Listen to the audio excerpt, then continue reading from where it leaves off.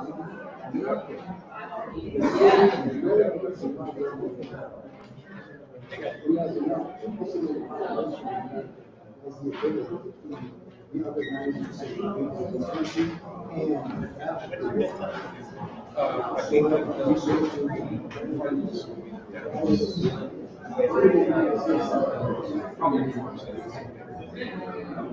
right, we're going to go ahead and get started. Raise your hand if you can hear me. That's my elementary school trip that I was I think my teacher used to always do the peace sign, but I won't argue with that. Well, good morning. That's when you say good morning. We'll try it again. Ready? Good morning. Good morning. There we are. I'm Beverly Kate. I'm the CEO of the Cash Campaign of Maryland, Cash Stands for Creating Assets, Savings, and Hope. There will be a quiz at the end to make sure you remember that. I'm really excited to be with all of you here. One for this great conversation, but also in my neighborhood. I live right down the street, so welcome to Columbia. It's a lovely, lovely community out here. Over the last hour, we've talked really about the different ways that the state invests in different things in the state and whether or not they match our priorities. And now we're going to talk a bit more about, well, how do we pay for all of that? So we're going to be talking about sort of who pays and how they're paying on the personal income side as well as on the corporate side. So we have a great panel with us here today. So we have Francesca Jean-Baptiste, who's our Director of Tax Partnerships at the Cash Campaign. We have Michael Mazeroff from the Center on Budget and Policy Priorities, and we have Greg Leroy from Good Jobs First. Unfortunately, Lawrence Dupree, or Graham Dupree rather, from Leaders of the Beautiful Struggle couldn't be here unexpectedly this morning. So we do want to make sure he's going to be talking about fines and fees and how that's another form of taxation. So we want to make sure that we bring that into the conversation, even though he couldn't be with us here today. So we want to make sure to highlight that during our questions. First, we're going to talk about the taxes that individuals pay. So Francesca, we'll start with you. Let me turn you on. So who pays taxes in Maryland? Well, okay, great, that's working. So is there anyone from the comptroller's office here? Okay, because then my answer would be everybody who's supposed to. But we know that working families, families with young children, low-wage workers, youth aging out of foster care, students, immigrants, non-resident aliens, single workers not having children. We know that over 3 million Marylanders paid taxes in 2017, so that's a pretty big number. And what are some of the ways that our tax systems impacts income inequality? So traditionally, tax benefits have been skewed more towards higher earning taxpayers, and that was kind of going through owning a large piece of property, so owning a home. A lot of the deductions came through paying property taxes, mortgage interest rate deductions, but then also some of the other itemized deductions that have to do with state and local taxes, as well as charitable contributions. Those are traditionally skewed towards folks that are earning more higher income than low-wage workers. And what are some of the changes that we could make at the state level that could bring that back into balance? So one of the things that we could do, and Maryland has actually done really well, and that was thanks in part to work by the Cash Campaign and our friends at the center, as well as the other folks that were working in a coalition with us, but it could have been to increase the earning of tax credit. We did a good job last year getting low-wage workers that are under age 25 access to the earning income tax credit. That means bringing back more funds to about 40,000 Marylanders who are between that age group that will now have access to the state earning income tax credit. Lawmakers that just passed the Tax Cuts and Jobs Act really missed an opportunity by kind of ignoring the earning tax credit. We could have definitely seen some increase to that. We already know that this is the largest federal anti-poverty tool there is, and it works really, really well, and it's already lifting millions of people out of poverty, including millions of children. But unfortunately, that was ignored in this new tax bill. Additionally, we could have done some better work, I think, with the child tax credit. Right now, immigrants and folks with ITINs, or individual taxpayer identification numbers, are going to be out of getting access to the child tax credit because the new requirements for that will require a social security number for children. So if we could step some of that up, that would be great. So, on your last point, we heard it a bit earlier, is that there's this narrative out there that people who are undocumented aren't paying taxes. And so, in your experience, what are you seeing? We actually know that that's not true. There are a lot of folks that are undocumented that are paying taxes. A few years ago, Maryland passed a law that allowed immigrants or non-resident aliens to receive access to a driver's license or a state ID. They would come in and have about 3 years of taxes filed. So that brought a lot of folks into our tax system. We know that there are a ton of folks. I think it's around, it's a pretty big number actually. I don't have the numbers off the top of my head. Maybe someone here has it. But easy, no, shake your head, okay, so no. But we know that when, especially at our tax sites, so we, the cash campaign provides free tax preparation to folks that earn under $55,000 a year now. And our actual collective, we did about 23,000 actually tax returns. We know that we see quite a few people that don't have social security numbers. These are folks that have ITINs, individual tax identification numbers, and they are paying their taxes. They want to be a part of the system, and they want to show that they care, and that they want to pay into social security and all of that to show that they want to be in this country. Great. And so to the point earlier about where we're investing, particularly around corrections, and that there's this gap in women and girls, and the disparities that are created in our budget, we're seeing the same disparities in our tax code. So for these single workers who are eligible for the teeniest amount of our income tax credit, so families with kids can get up to about $6,000 at the federal level, and then 28% of that. Well, for these single workers, they were getting an average of $71. And for a single worker, this could mean somebody that is caring for a child, but is a non-custodial parent. It could mean a youth that's transitioning out of foster care, or just a young worker that's on their own. So for these folks, they were actually being taxed further into poverty. They were paying a higher share of their income to taxes than higher income folks. And so when we're looking at all of the drains on people that have limited incomes, this is a way that our tax code is perpetuating a lot of inequality. And so changing the earned income tax credit, obviously one, but also making sure that folks who are paying in, as Christine was saying, in our tax sites, we see a lot of people with ITINs, and a super majority of those folks because they're not eligible for any of these tax credits, and they're getting on payment plans, and they're paying that because they know that that's part of what they want to be doing here in this country, is paying into the tax system. And so much what we do when we're trying to get people their taxes right is their back taxes, because now not only is our tax code unequal, but also the way that we use the tax code. So I don't know, Francesca, if you could talk a little bit about what we're seeing now about so much that gets tied to a tax refund, and how it's getting held and impacting people's ability to work. Yeah, so if folks have outstanding tax liability, you can't renew your driver's license, you can't renew your motor vehicle registration, and we already know how transportation is a big issue for folks, and so if you can't even drive your car because your license is suspended, or your professional license actually can also be suspended in Maryland. If you owe back taxes, that's also a significant problem. And so that, this is where, these sort of fines and fees starts to come in, right? Is that all of the impact that, people that are dealing with limited income, that there are all of these different payments that they're required to. And when you have a government payment, that's very different, right, than a personal debt. If you have a credit card, the government has the maximum amount of tools to garnish your wages, to not renew your occupational license, to your driver's license. Yeah, they can also hold your refund. Your state, they can apply to they can automatically take your federal refund, but they can also apply to take your state refund if you, again, are in compliance. And so we're seeing an uptick in a lot of folks coming to us in order to get their back taxes prepared. I don't know if anybody knows, but the Internal Revenue Service no longer prepares taxes.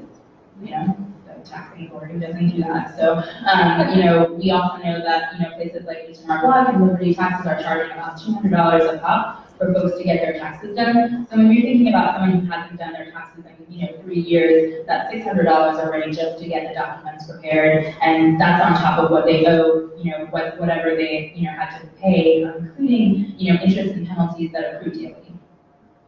And so when we get to the Q&A, I would love to hear from folks too, on the angle of the different fines and fees people pay in terms of restitution, child support, payments that you have to make as being, part of the criminal justice system. All of that are additional taxes, and those are additional fines and fees really that are very much disproportionate for people of color, and particularly for Black males. And so it's really important that we take a really broad view when we think about the disparities that are in the income tax code, but also all of these other government payments and fines and fees.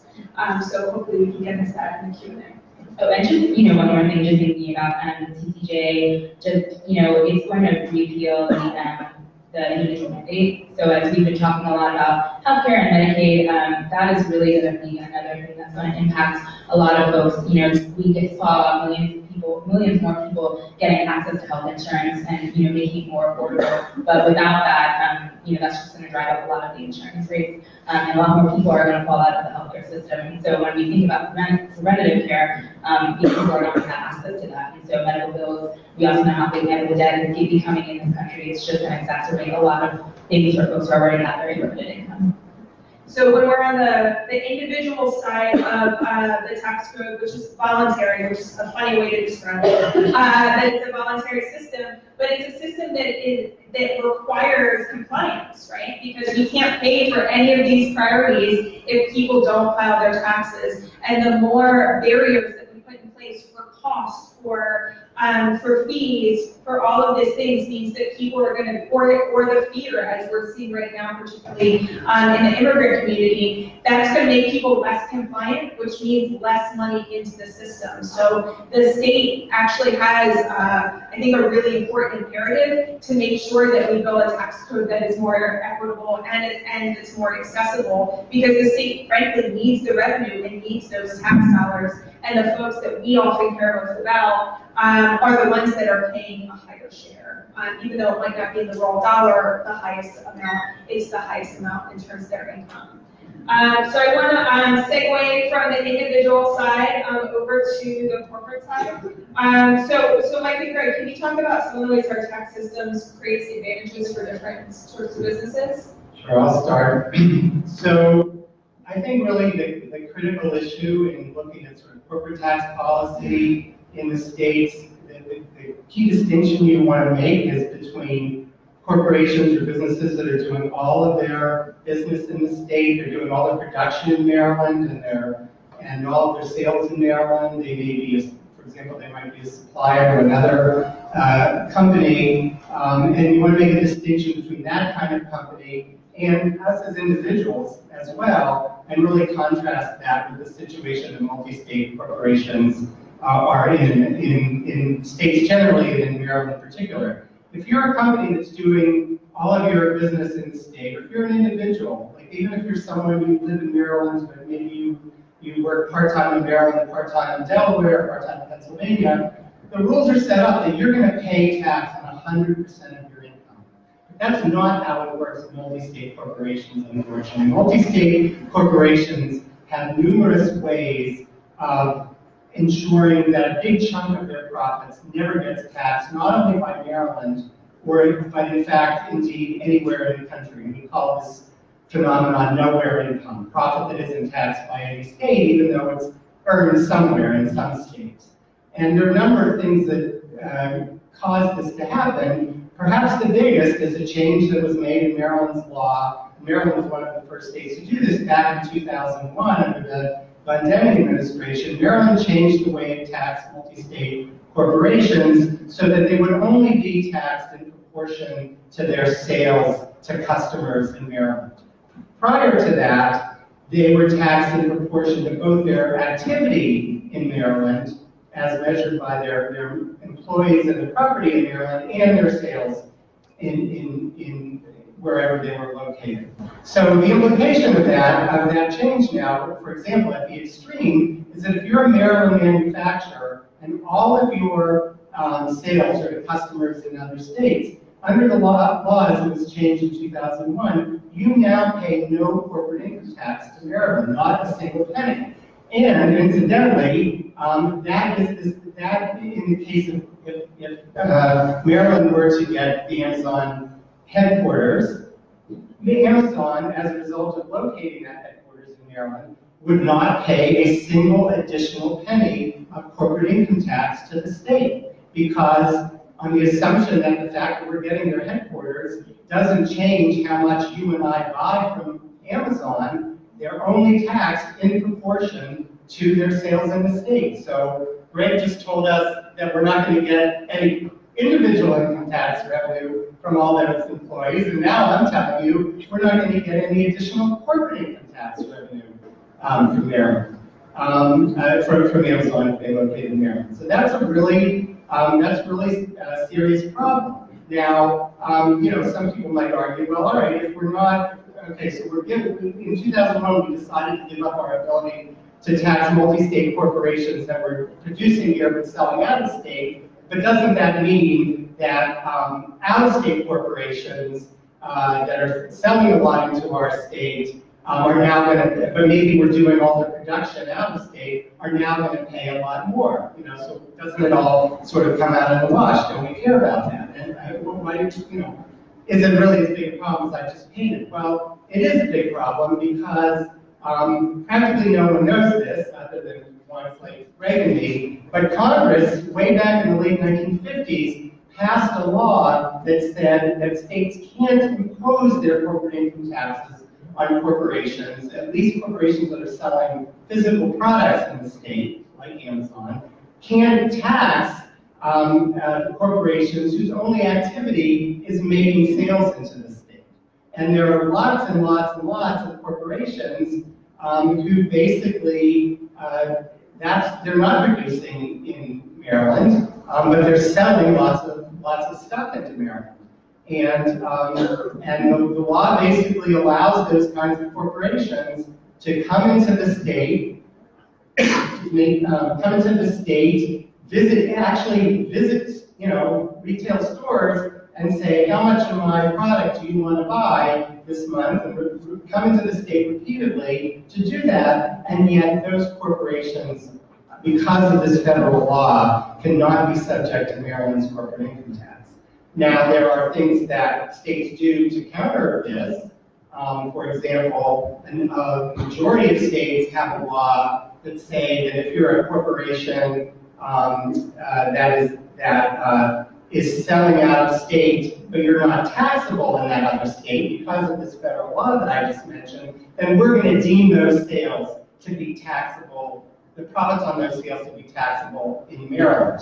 But Maryland doesn't have such a rule in effect. And according to the last estimate that the state did, Maryland is losing $50 million a year in corporate income tax revenue by virtue of its choice not to have that so-called throwback law into effect. So I'll stop there. We'll get into other approaches for solving this problem, ways down the road. But the critical thing to know is that multi-state corporations have a whole bunch of opportunities to avoid paying their fair share of corporate income tax, and we as individuals and that wholly in-state, particularly small businesses don't have. What he said. Everybody really needs to understand this because it's so important and it's so easily fixable. We even reversed what's called single sales factor in the 2001 law that happened during the pandemic. The state could enact combined reporting and fix a big chunk of the revenue and solve this problem and establish fairness between in-state businesses versus multi-state businesses. This is a fairness issue at its core. Another way that it plays out is on incentives, which is what we focus on in Good Jobs First. I don't know if we have the ability to get a couple of slides up here, but does anybody here belong? So for example, here's a problem, right? We've got 20 places that are finalists right now for the Amazon second headquarters project, right? Perhaps as many as 50,000, the company says. Yet we know very little about the bids that were made in all but 2 of the 20 places, including Montgomery County. So when the county responded to a Freedom of Information request, here's the first page laid out. It's a page turner, and it goes on and on and on. Like that's the whole thing, right? So we don't know.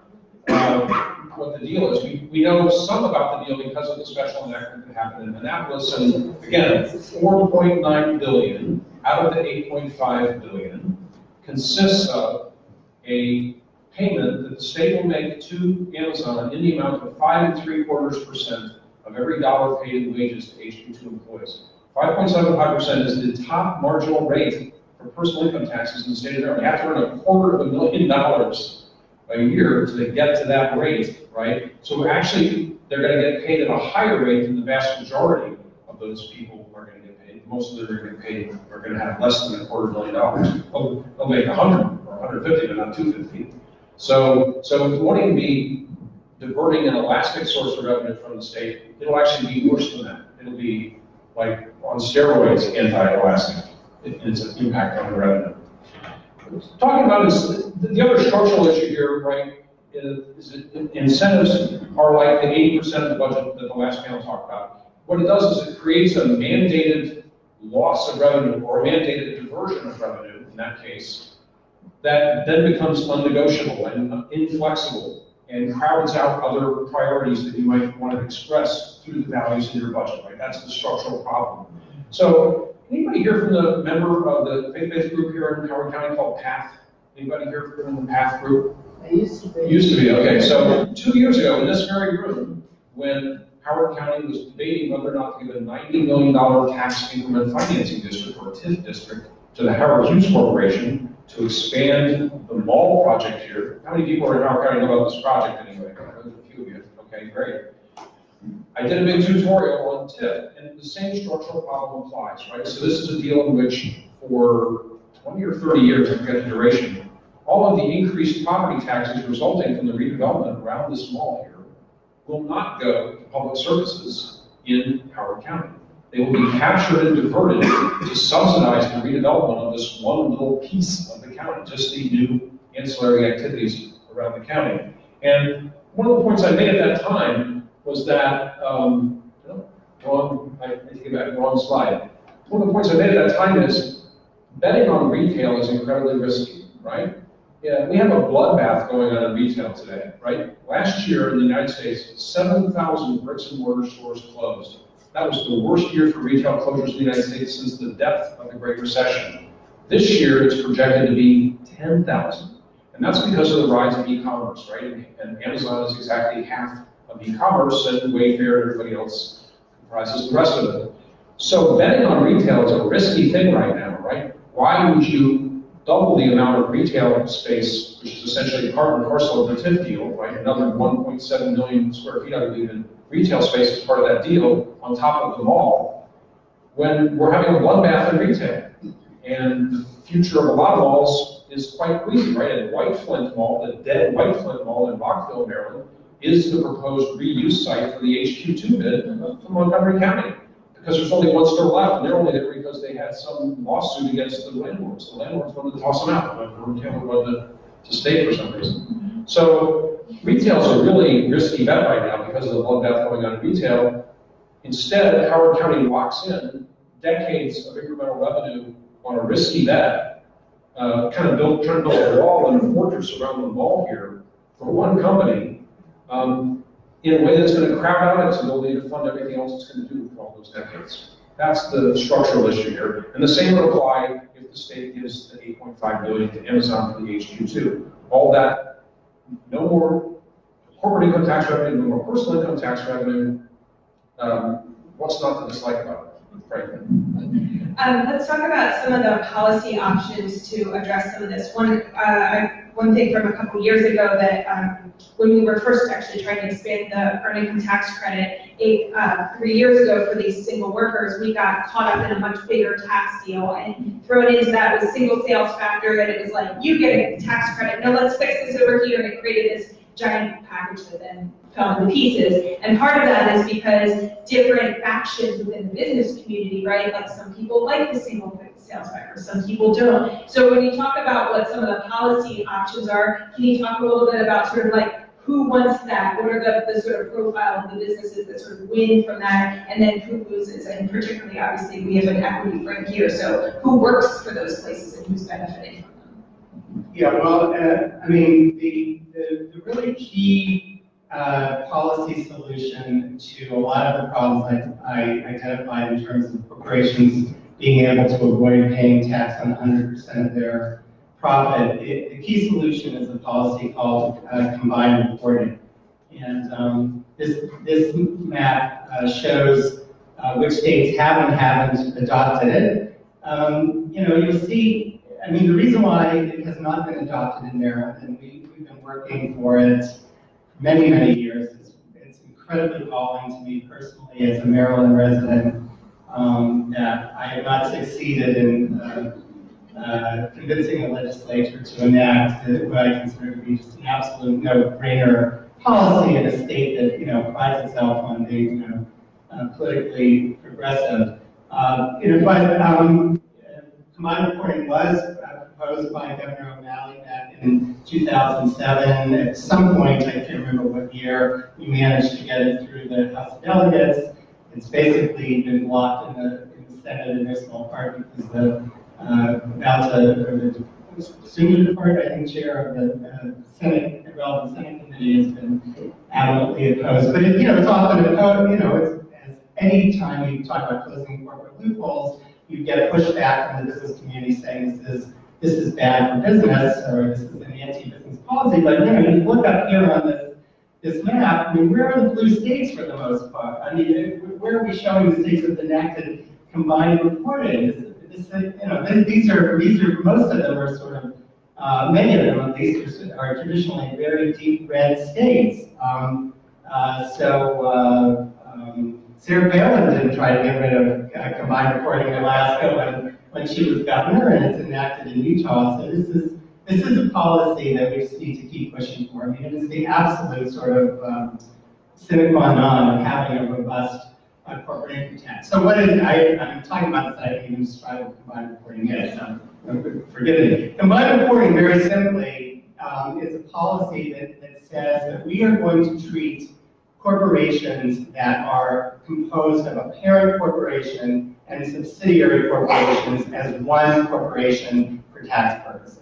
And we're going to, in figuring out the share of income that Maryland is going to get from any particular corporation, we're going to add together the profits of the parent and the subsidiaries, and we're going to tax a portioned share of that. And as I said, it's apportioned in proportion to sales, so that's a separate policy choice. I mean, we'd like to get rid of that single sales factor as policy, but even if we don't get rid of it, combined reporting could enable Maryland to get a lot more corporate income tax revenue, and I'll give an example of why. So I explained a minute ago that part of the big problem with single sales factor is that we have this federal law that says corporations can't be taxed in the state if the only thing they do in the state is sell products. But there are lots of corporations that have to come into a state to do more than sell products. So think, for example, maybe of a company that's making MRI machines in some other state. If you're a hospital buying an MRI machine, you just don't get it shipped to the loading dock. The company that sells the MRI machine sends in people, they calibrate the machine, they train people on how to use it, they'll come in periodically to repair it. So in theory, I mean, they're not protected by this federal law, and so, that's all great. So Maryland, in theory, gets to tax the profit on the sale of that MRI machine. But what does the corporation do? It keeps the sale of the machine, which is where most of the profit comes from, is the value of the machine. It keeps that in a corporation, a subsidiary corporation, that never enters the state other than to ask the hospital, are you ready to buy our machine this year?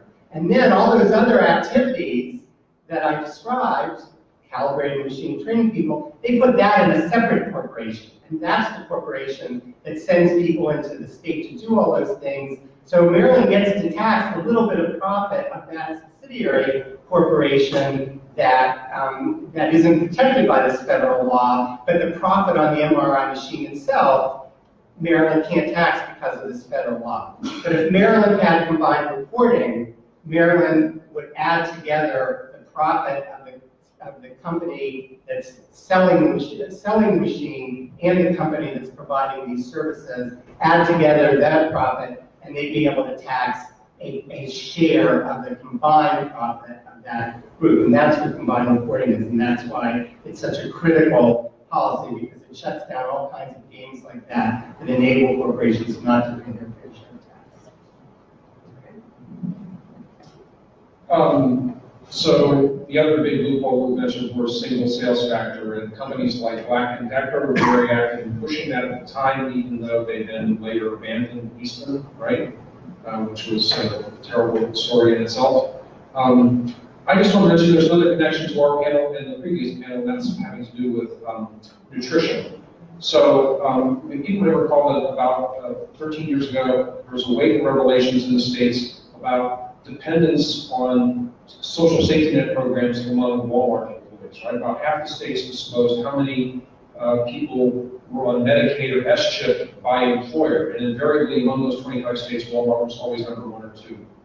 Obviously, the Medicaid story is a little more complicated now because the Affordable Care Act, but we still didn't have SNAP data, food stamp data, and we know now in about 5 states that Amazon is now rising in those ranks, right? Amazon is still not the biggest retailer, so we have a long way to go, but it's leapfrogging up the ladder. So we know, for example, in the state of Arizona, 1 out of 3 Amazon employees is on SNAP.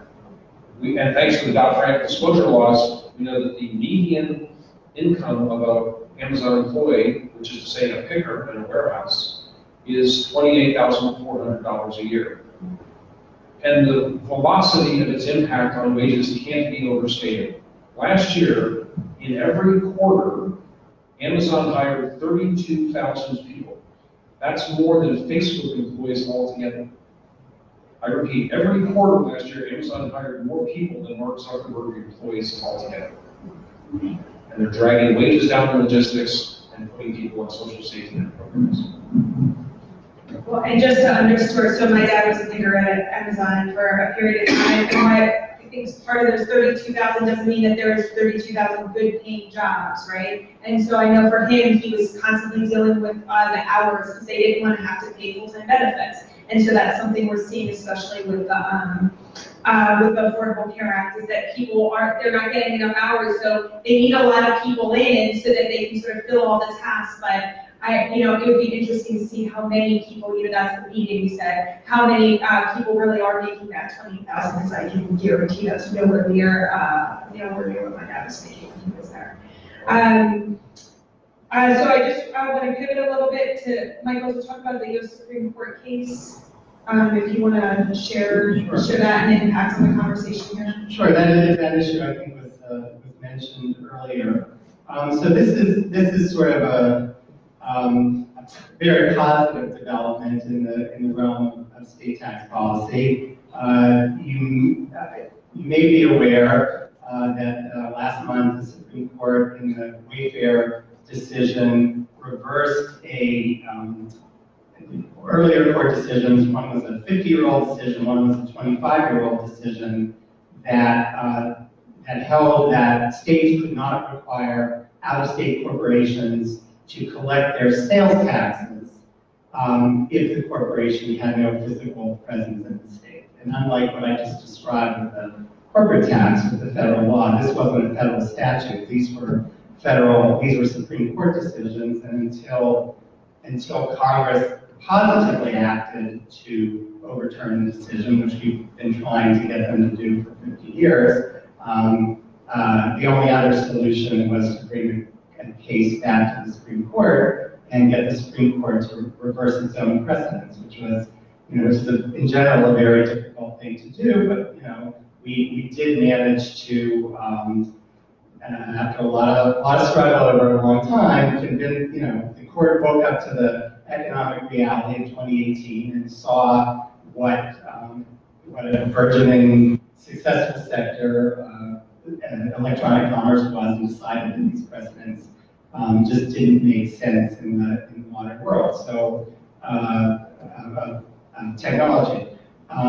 Just to back up, the basis of these Supreme Court decisions has always been that it would have been an unreasonable burden on interstate commerce for internet companies, or originally these decisions dealt with catalog, and both of the decisions actually dealt with mail order catalog companies, but it would have been an unreasonable burden to expect them with the technology of the day to collect sales tax in every state throughout the country. And so they created this sort of protected zone that said that if the company doesn't have a physical presence in the state, they're not required to collect the state sales tax. And so that's why if you shop online, you know some companies you buy from collect the tax, some don't. The reason why they're collecting the tax when they are is because they've established some kind of physical presence in Maryland. They have employees in the state or facilities in the state or both.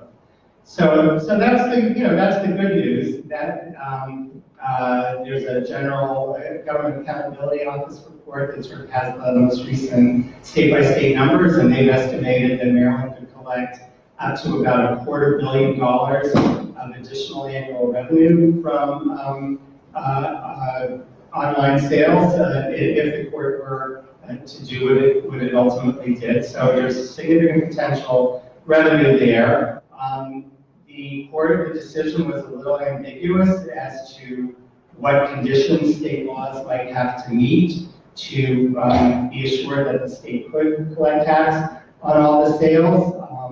Most of those will be conditions that Maryland will not find it difficult to meet, and it may require legislation. But those things won't be a problem. So the court in reversing the decision said, basically applauded the plaintiff's state in the case, which was South Dakota, for saying we're not going to try to impose any back tax liability on these companies. We're just going to change this rule going forward. South Dakota also had a provision of its law that provided an exemption for very small businesses out-of-state businesses making only sort of minimal sales in the state. Maryland could easily enact both of those things, or indeed the comptroller could probably just arbitrarily issue guidance saying we're going to do those two things. But there is sort of an open question, a more difficult issue about Maryland's ability to get this revenue. It's been one of the things that the court applauded about South Dakota's law was that South Dakota was a member of something called the Streamlined Sales Tax Agreement, which is an interstate compact among about half the states that is oriented towards simplifying and harmonizing the sales tax rules among the states to make it less burdensome for companies to collect the tax.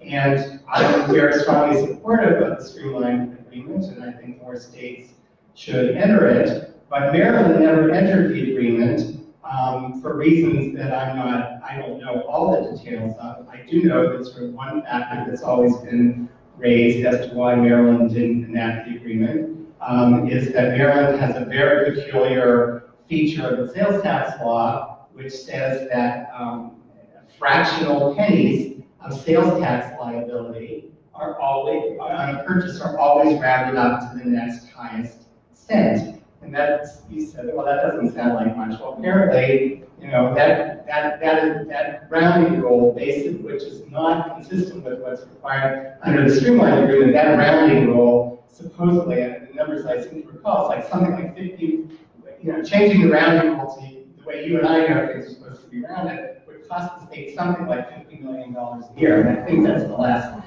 number I saw. So it was totally understandable that, with no cash on the barrelhead, as they say, with respect to any guarantee that Maryland was going to get any additional revenue by joining the Streamlined Agreement, they chose not to join it. Now, I mean, if that is indeed the only major obstacle now, that it would be well worth losing $50 million a year to pick up $250 million a year. We'll see whether Maryland will consider joining the agreement, and indeed whether the courts will start holding that states have to be a member of the Streamlined Agreement. And very quick, I do want to get to audience questions, but one question I want to make sure, just so that we can be really clear about it. The corporations that are currently benefiting from this, from the way our tax system is set up now, are mostly owned by white people. Is that a fair statement? Yeah, I mean, if you look at. Just like make sure we're being really clear about where the benefits for these tax incentives. White people who don't live in Maryland. Yeah. Right? I mean, Jeff Bezos lives in Washington State, where there's no state personal income tax, and he owns 17% of Amazon, for example. I just want to add a quick Amazon wrinkle. I'll be Amazon, Debbie Downer today. So, although you may have noticed that Amazon now collects sales taxes on some of its sales, if you use Amazon, they still don't collect on so-called third-party sales. That is, companies that use the Amazon platform to sell through it. And that's about half of Amazon's sales. They're still thumbing their nose at state governments on it. It's a lot of money still missing. Like you want to show those, yeah. Well, I'll just talk about this in a second, but what I will say is that this will be the next big battleground with Amazon. More and more states are going to consider passing laws that require them and other so-called platform companies like eBay and Etsy to collect the tax on their third-party sales. And in fact, in the two states so far that have passed explicit, watertight laws saying they have to collect tax on their third-party sales as well, they are complying with those laws. So not only may Maryland have to make certain changes to come into compliance with the waiver decision, but there will be other areas of activity that they'll need to, other things they'll need to do to make sure that the third-party sales can be collected. Just in terms of corporate tax policy and getting corporations to pay their fair share. We don't have a lot of data on the racial breakdown of stock ownership, but the little data that we show, that we do have, shows that closing corporate loopholes and making corporations pay their fair share of tax and using that revenue to invest in education and other services, is definitely something that will help close the racial wealth gap. The data shows, for example, that the share of households that own any corporate stock at all is vastly disparate in terms of white families versus households of color. And even when households of color do own corporate stock, the value of that corporate stock is vastly disparate again between white households and Black and Hispanic households. So making corporations pay their share of taxes helps close the racial. And we're starting to see that in play out in small business ownership too, which is the other one. Just if you want to say anything about that, just what we see in that well, actually, I was going to ask these guys questions, but sure. So we do see a lot of small businesses. We see a lot of Uber drivers, because those are small businesses. Also, folks that sell their wares on Etsy and eBay, and the amount of money that those folks are making is under $20,000. I mean, most folks are earning between $8,000 and $10,000 as part of what we would call their side hustle. What they're doing to make an end meet when they aren't able to supplement what they need through their wages. But I did have a question for you guys, or do you want to go to so what do you guys think about the QBI of qualified business deduction, the new 20%, and how that's going to affect or anything?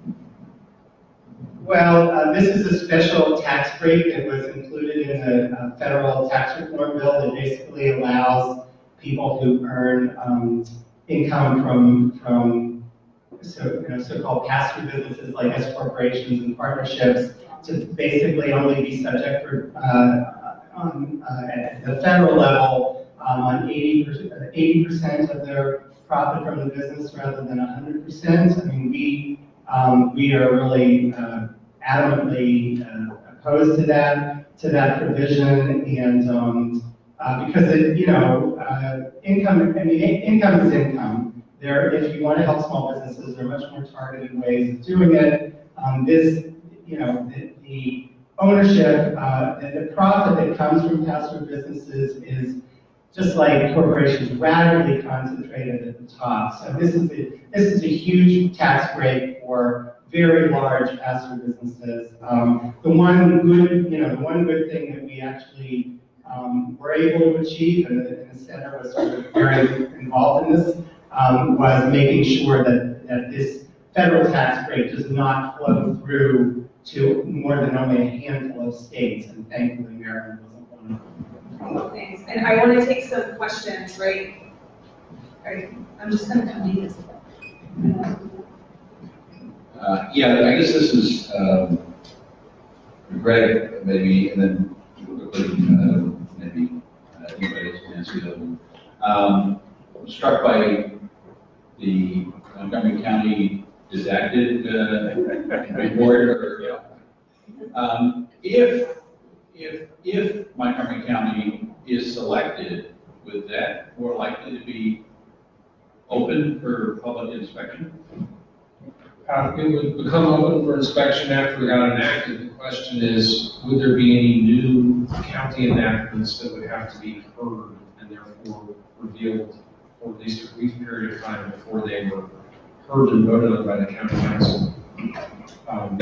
So, for example, I've been speaking around the DC area about this. We know, for example, in Arlington, that literally by law there, everything can happen in 8 days. They could propose all the local tie-ons to whatever the state has secretly offered Amazon, and it could become law 8 days later in Arlington County. And I don't have any reason to think that Montgomery County is much better, if at all. And then, Apple got a deal in 1 day worth $200 million in Iowa, for example. And then a related question is, once this HQ2 deal is done with whoever it's done, do you envision that the states that weren't successful, I guess in quotes, will then be more aggressive in moving to tax? Is the fact that a lot of states have bids in sort of holding off any action it might take that would be seen as anti-Amazon? When the public auction was announced last September, it was a very rare event in U.S. history. I only named 5 prior events dating back to the 1980s that this has ever happened. 3 times by Boeing, once by General Motors, once by Tesla. And it's fascinating that come January, when they pared the list down to 20 locations, Amazon was very, I think, struck by how much blowback they got by the way the auction was conducted between September and January. And they tried to put the toothpaste back in the tube. They tried to go secret. They announced that the rest of the negotiations and the rest of the process was going to be undercover. No press coverage of site visits, non-disclosure agreements applied to the RFP. We had nobody has seen the second round RFP. NDAs attached to the 20 bids. There have been just minor press releases after the site visits happened, and minor press releases about the fact that the next shoe is about to drop within the next few weeks. But within the profession, and I was on the dais with 500 state and local government officials in January, and the buzz there was like, oh my God, I can't stand all this scrutiny. We're so used to operating in the dark. People are looking over our shoulder. People are questioning how this whole sausage gets made. Is this going to become the new norm? People were like really freaked out in the profession. And I had to say that I don't think so. I mean, I think there's a few companies that are really good at earned media, like Tesla and Amazon, who can get away with it because their earned media is so integral to their business plan. And look at what they got between September and January. Despite the blowback, they also got 238 sets of fawning politicians sending them love letters for 4 months. You had Sly James, the mayor of Kansas City, buying 1,000 things on Amazon and writing reviews that consisted of ad copy for Kansas City. I mean, you can't buy that kind of public relations. I have a question. Earlier this week, there's a political candidate that had an article in the Baltimore Sun where you're going to feed hungry children in schools. It's about school breakfast. And there's a lot of backlash from not members of the political party that he was running at, but from the opposite party, saying, well, how are we going to pay for these things? Maryland, we're a high tax state. How do we account for the attrition of people moving out of Maryland into other states?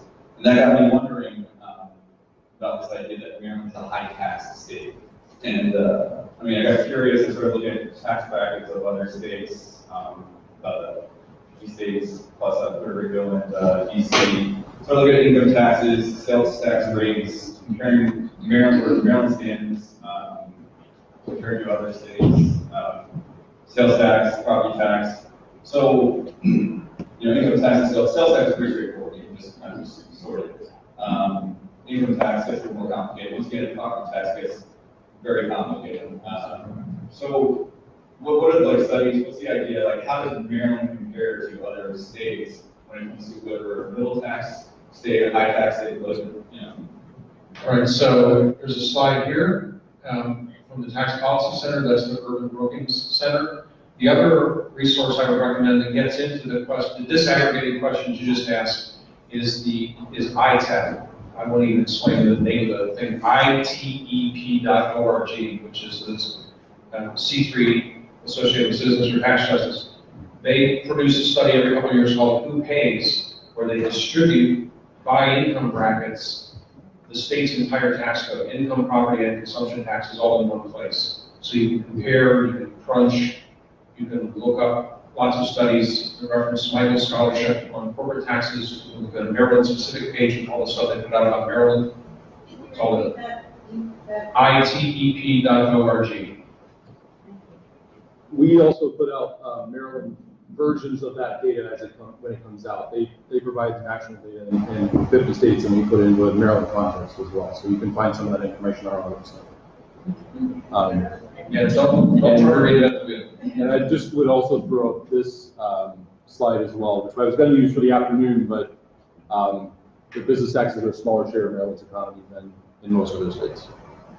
4.6% is the national average, 3.8% is Maryland's average. So I have a question again to Greg.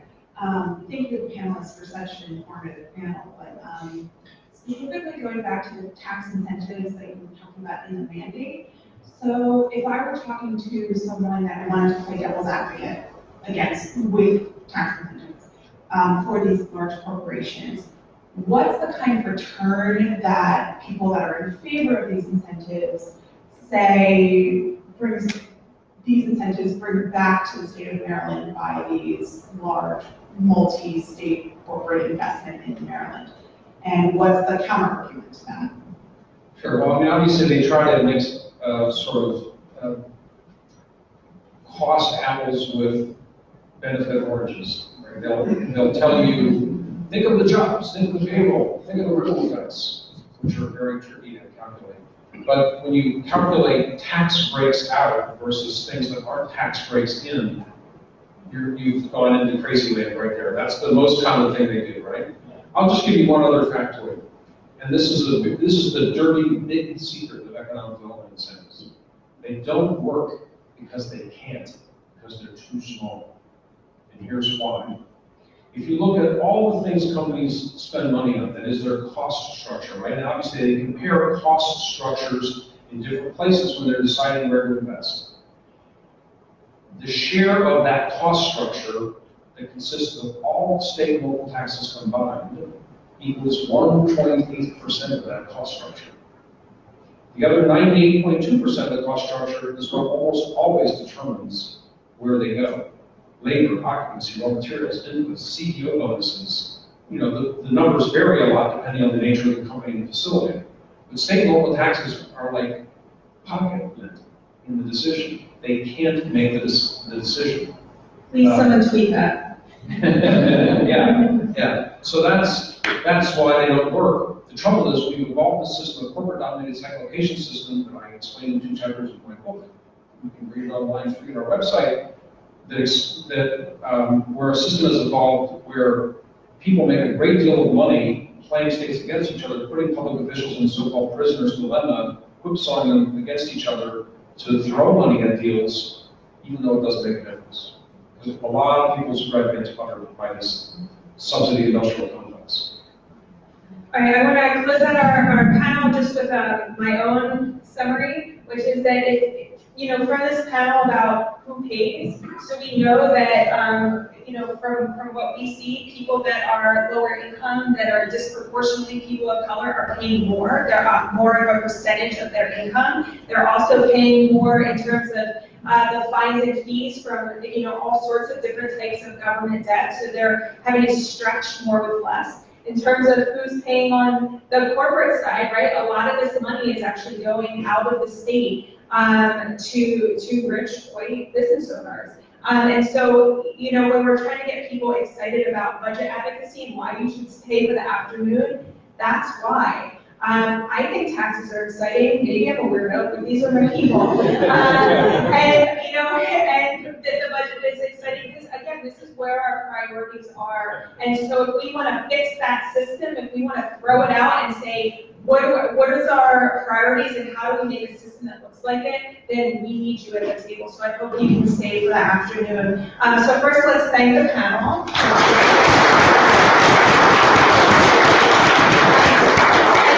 Lunch is available in the back, and then I don't know what happens after that. So if people can grab food and come back to the table, we're going to reconvene in a few minutes for our keynote conversation. Great. Thank you. Thank you. Appreciate it. Thank you.